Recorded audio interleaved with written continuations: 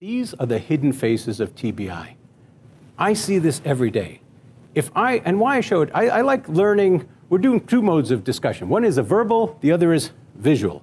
And I want to show the kind of pain and suffering and panic and terror that these patients have waking up every day and living like this. If I just say lack of concentration, I don't think it suffices. A picture's worth 1,000 words. I want to go quickly through a few and recognize this is a prison to these patients. They can't get out of it. Poor workplace performance, write-ups, can't function. But that's the best they can do. It's not like they can, oh, I'll replace it, I'll be better tomorrow. No, they're panicked. They're worried their employer will discover this.